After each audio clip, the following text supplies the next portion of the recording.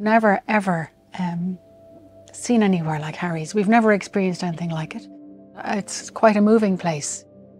The buzz that's in here, the atmosphere, the love. Where do you find people like that? You know, seeing what Gareth and David do here, it's really inspirational. It's so welcoming, it's so inclusive. I'm Gareth, and what am I to Harry's? I don't know what that answer is. Mother? The mother.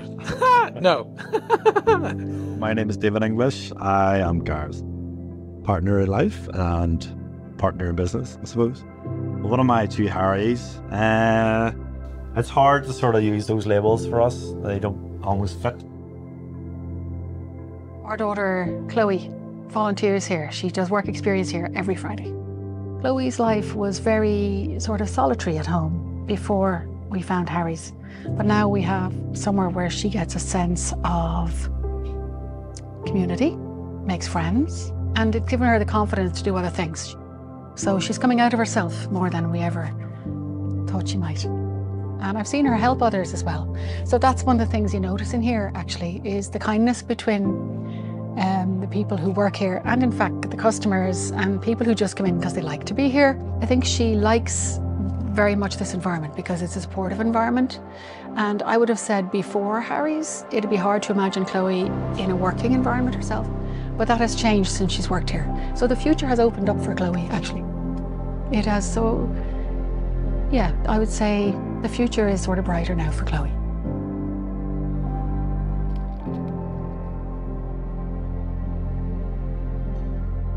I volunteer here on a Thursday morning, so I would be in the back kitchen, sort of helping doing the tray bakes and you know, just sort of buns and all that sort of things. It's good crack. Right, that's us. We'll come back for the pies. Nice sort of bread, amazing. Because everybody loves it.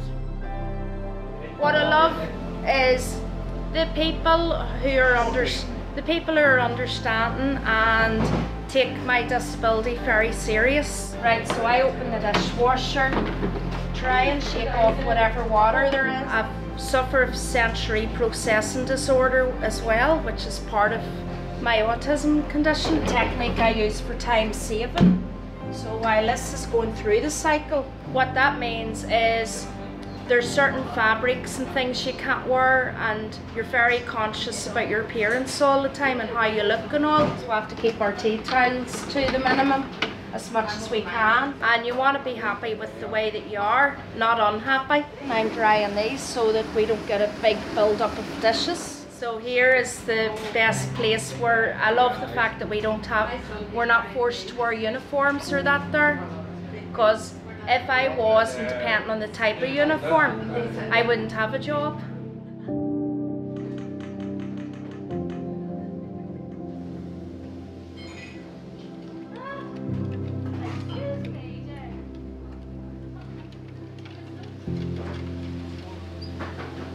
Everyone here is really nice, and yeah, I enjoy it. It's good. Just the atmosphere, like everyone's friendly. I get to experiment with baking and all. I always forget. You do so well, Anne. Right, there are so many people I know who do way worse than you. I'm very impressed. Right now I'm making brownie. It's like, there's like 3 parts to it. There's the chocolate bit, there's the like bacon powder bit where you put in like the salt and stuff, and this is like the banana bit. They're banana brownies. This is mostly how you get the taste from it. Well, I'm like the assistant and assistant baker. I don't know if I have a specifically named role, but yeah, I'm just in here going through the list of what needs done today. I came here straight out of dropping out of university, so like I didn't know what else I was gonna do. You know, I didn't have any idea what I was gonna do for a job, and this place, I have autism, so I figured, you know, what a perfect place to like just start working. And yeah, they've been really supportive of, you know, everything. Yeah, it's just such a nice wee place. I am a retired nurse, and after retirement I felt I needed to do something. So we heard about Harry's Place opening and it being to help adults with special needs and autism, and I thought that's a place I'd like to come. So I came here and been here about 2 years, and I love it. I complain all the time here, but I love it.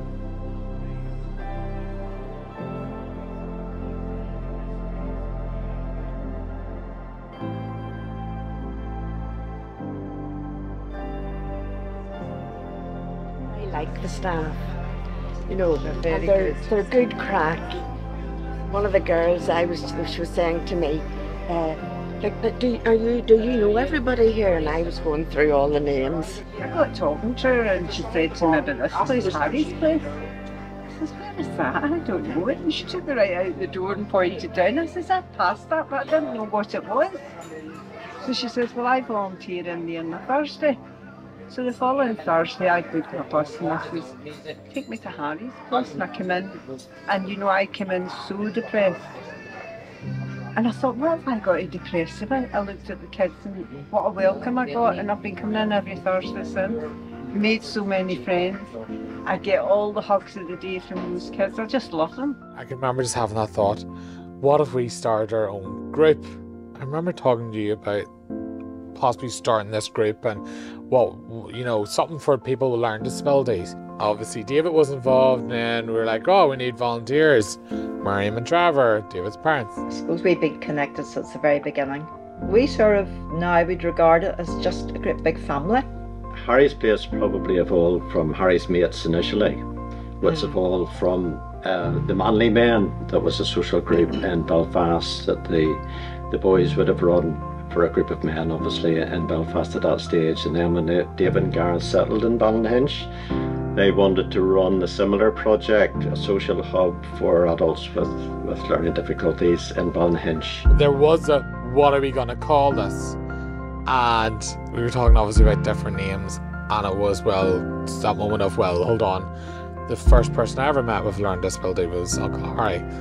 It has to be called Harry's. I think until you're involved in this, you don't realise how diverse people are, even within, if you want to have that bracket of learning disability. Well, they're just ordinary people, obviously, but also different. All just different characters and great fun. Like, there's some crack goes on in this place, I'm telling you. Kira is very lovable. And she's very outgoing. She's got a great sense of humour. Yeah, she's just life and soul of the party. The first time I found out about Harry's Place was actually when they were on the One Show and they had a big thank you, and I saw Gareth and David then getting a big thank you, and I thought, oh gosh, that sounds brilliant. You know, what they were doing, and I thought next time in Ballinhinch we'll have to pop in. We were having a cup of coffee and a cake and everything. It was lovely and everybody was very friendly, and Gareth said, did Kira want to join Harry's Mates? Kira's been coming to Harry's Mates ever since popping into the cafe then, and she absolutely loves Harry's Mates. You know, she's very sociable, so it's absolutely perfect for her. She loves mingling with people. She loves the Wednesday night. You know, she's always disappointed when it's the middle Wednesday night when she isn't going, you know, because it's on every fortnight, not every week. She just happily skips off to it and then comes home full of stories about it. I don't think you can have enough of these sort of services for our children. The people who work here, the people who are getting trained, the confidence they get from doing it, and, you know, seeing what Gareth and David do here, it's really inspirational. And I think you have to be special kind of people to really be able to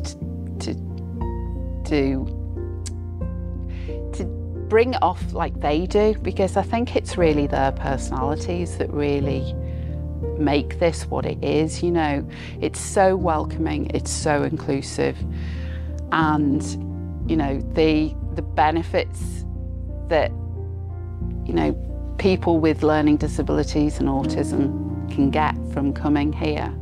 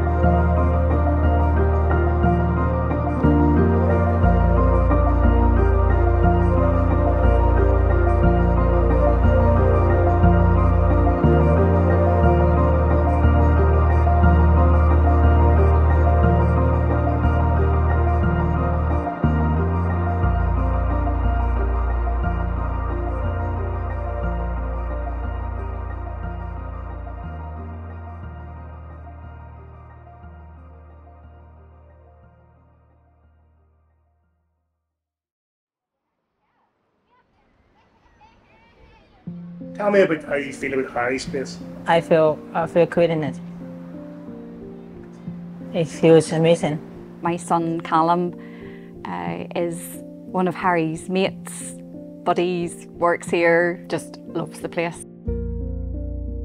Callum has been working in here on a Friday for about a year and a half now, and then he goes to Harry's mates, and he's also now started on Thursdays with Harry's Hangout. What's your job? Front of house. Front of the house? What does a front of the house do? It's serving people and stuff. Customers. Callum he's always been described medically by doctors as an enigma because he doesn't kind of fall neatly into any particular box. And have you many friends now, have you? Yes. Tell me about your friends. Willie, Dewey, and go with my friend. If they walk where I walk, they're my best friends. This place has been like him finding his tribe. This is his utopia. You love your job? Yeah. What about Gareth and David?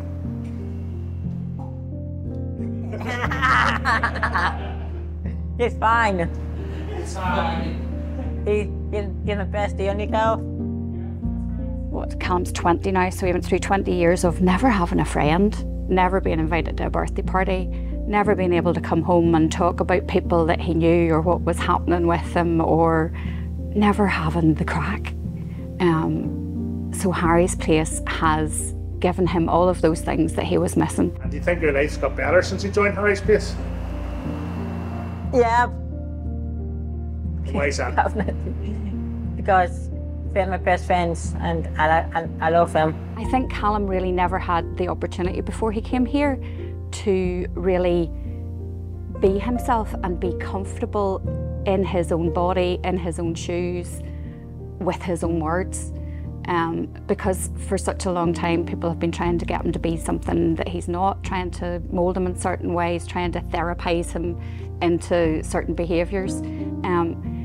He has blossomed, sounds like an odd word to use, but he really has. Since he came here, he has just got so comfortable with himself.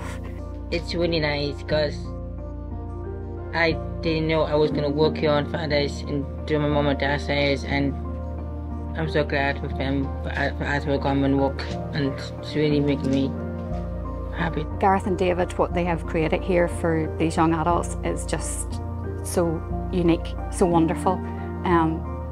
It makes me cry actually whenever I think about it, because they're so devoted to these young adults and these kids and to helping them to do what Callum has done here. We opened the sit-in the day that the government allowed sit-ins to open again, that you could go into a cafe, and I have a video of, and I had Taylor Swift and all playing, and it's at night time, and it was the night before we opened, and I was just filming it to see what it was like, and I remember just being like, wow, it looks so professional.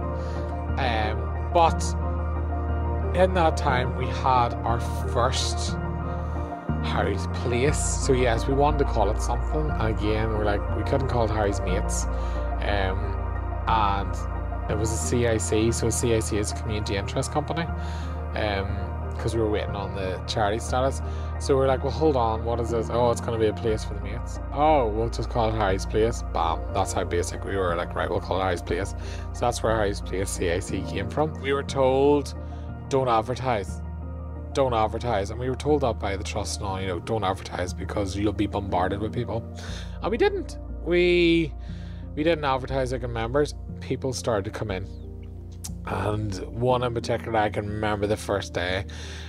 So a lady came in and said that their friend's son would love it in here. Would there be any chance? And we were like, yeah, bring him in. And the next day in came this, mum and dad were here.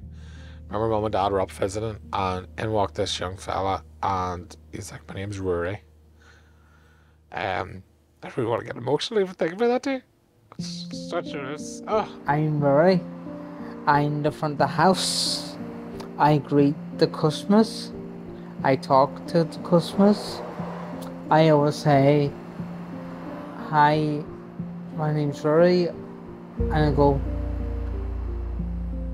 did you have a nice day? Rory's like, everyone calls him the superstar because he's an absolute pro. He's so good with the customers. Rory's a star. Like, he kind of makes my job a bit redundant when he comes in, so I get to hang back, but I'm also like, ooh, what should I be doing here? And then I say, are you sitting in or are you taking away? And if they go, can we sit in? They go, yeah, no problem. I go, welcome, and then say, sit anywhere you would like, and I give him a wee menu. He just walked in, and immediately I think Rory's the one who reminds me the most of Harry. Just their personalities would have been very alike. And I remember mum, like, he came in and the conversation started, and I remember my mum getting emotional because mum was like, oh, there's Harry. But Rory was just, he came in and we had a conversation with him, and he got stuck in quite quickly with the waiter inside of it. But we had this conversation with him. Right, if you could do anything, what would you want to do? Every one of the guys that comes through here, they've just been amazing. And they're so like sociable and just kind, and they want to learn as well. And they're just very keen and positive, and it's a really like lovely environment to be in. Working at Harry's, it seems to me it's all about the mates and like interacting with them and getting to meet them. Like, it's people you wouldn't like get to see as much of in sort of day-to-day life or in other jobs. It's like a really unique experience, and the people are really wonderful. Everyone who I work with, they're like family to me. They really are. And he said that his dream, because he worked in another learning disability cafe that unfortunately must have lost their funding, or it didn't work out and they closed down, and he's very open about how he didn't have a lot of clubs and things, and his dream always was to do the till. He always wanted to get to that level of doing the till, but he never got to. And I remember on his first day going, well, in here you're going to do the till, and he just let up. He just was like, and we put him on the till, and he was amazing at it, and suddenly he became, well, the front of house. When I met Gav and David for the first time, they welcomed me in the cafe, and just they made my life just, wow, just like very, very good and amazing, and they're very good to me. And to me, I think he was the first one out of all of our mates where it literally just clicked, let them do what they want to do and see what happens. We've done it across the board, every single mate, and I think that's what makes Harry's so different.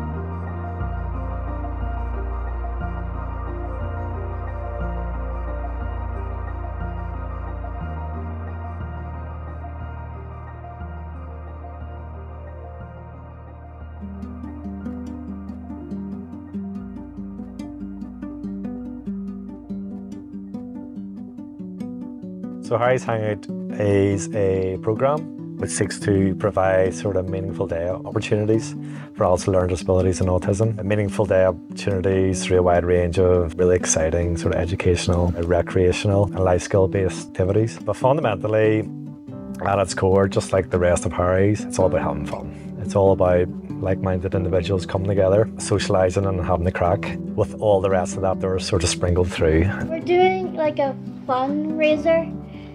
So we're doing like it's called the Rainbow Project thing.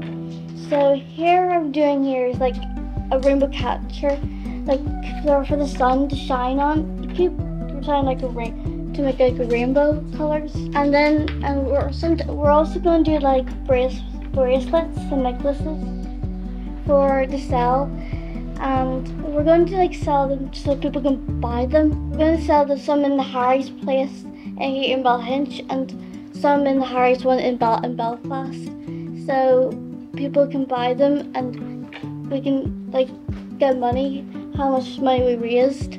When I first started, I didn't know what to expect, and then I automatically I fell in love with it because Gareth and David make me laugh every day, and I love all the staff and all, they're very friendly.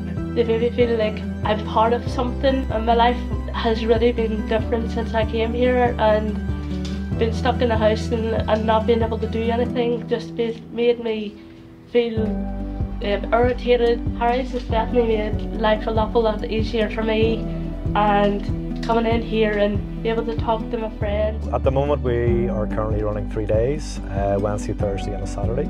Our aim is to run that potentially 5 to 6 days of the week. Currently we're running groups of up to 8 participants. We hope to expand that up to potentially 2025. So I started as a volunteer, so I've been a volunteer for a year, and then I started my dream job here nine months ago. As a volunteer, I've done lots of things here around the Harry's Place.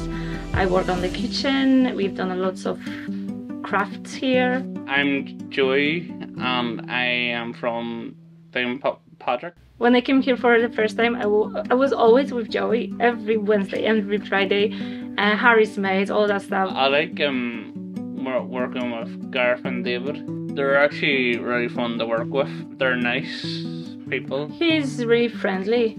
He's caring, he's working so great with our guys. He is learning a lot of new things. I see a huge progress. They helped me grow confident. They probably saw something in me. I think everyone loved him, really. And yeah, he started doing more coffee, so he's helping much more me on the front. And yeah, and I love to listen to his conversation with customers. So if Harry's mates want to go somewhere, I'm on the board. They come to me and go back to Gareth or David. I see how we are growing. I see what a big progress we all made in that place. And we are getting bigger. I see a huge future for Harry's Place, and I'm glad I'm a part of them. And do you like Harry's Place? Yes. Yes. And do you like Gareth and David? Yes. Do you like Yes. Joey? Yes. Yeah. Are you playing with him? Yes. Yes, every Friday? Yes. Yes. Are you helping me to build the boxes? Boxes, yes. Yes, and stamp them? Yes. Yes. Do you help us with cutleries? Yes. And polishing all that glass? Yes. And cups? Yes. Yes. Are you a great worker? Yes. You are the best one, yes? Yes. Are you happy here? Yes. Very happy. The boys are constantly trying to find funding, you know, applying for funding, just trying to think of every way possible to get funding, because everything, just as we know, any business costs so much. So that is a big thing now. It's a big worry at times. I feel that Ballyhinch is very lucky to have Harry's Place. I think if it could be expanded, that would be even better. I mean, it's not just the cafe as well, but we have the most amazing socials as well, mainly done to fundraise actually, because that's such an important aspect to be able to keep this offering and keep Harry's going. But there are evenings held, you know, in the marketplace. So there are cinema evenings and arts and crafts evenings. So there is a social element in the evening time as well for the people who come here who volunteer. Well, they just couldn't function without it, basically. You know, they couldn't pay the rent, they couldn't pay the bills. We're paying staff now. It's literally critical that they get the funding for this place, because I do not want to find myself and Callum and our family back in a world where Harry's doesn't exist, because that would be an absolute tragedy. That this is an absolute lifeline for Callum. There's no two ways about it. And again, that maybe sounds dramatic, but this is a lifeline. This is a huge part of his life. It's so, so important to him. The people here, what they've created here, how he feels about the place. It's, yeah, it has to always be here. We're very confident on what they're doing, and that it will progress. And it involves so many lives now. Yeah. There's no way that it can fail. Around 100. So many people need it. We need it. Never mind the mates, and that's why. I mean, their dream, as we said before, like Gareth's a visionary, but their dream would be to have a big building and be able to have a gym, be able to have sensory rooms, just a whole raft of stuff, you know, a centre basically.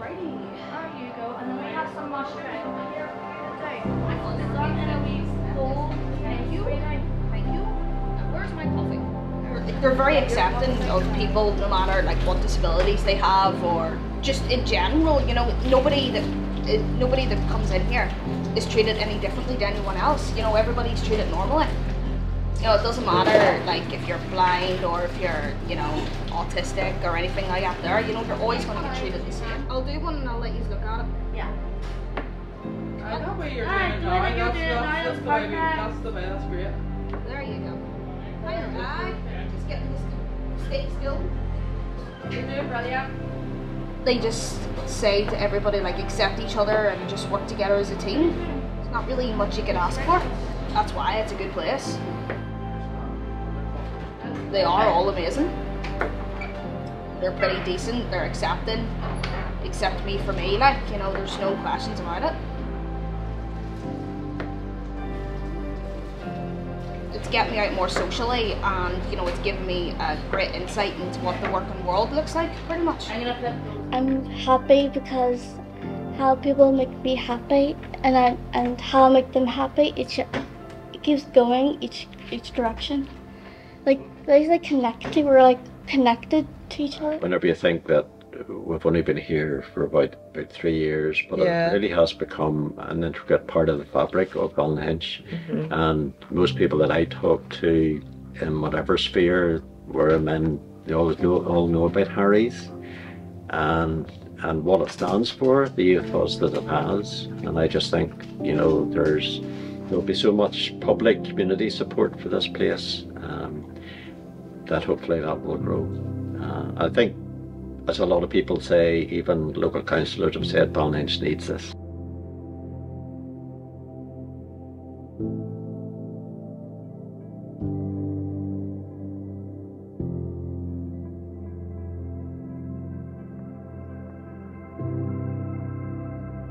Just took for someone to come along and give these people a chance to just be part of the world and have a place, because everyone in this world deserves to have a place. So why not have Harry's Place, where you can come along and whatever you're good at, we will help make 10 times better, and whatever you feel that you lack, it doesn't matter. In Harry's, you know, you're a mate, and you're a mate for life, and what you're good at is what shines, and we'll always help them shine as much as they can. At the end, it's not about what you have or even what you've accomplished. It's about who you've lifted up, who you've made better. It's about what you've given back.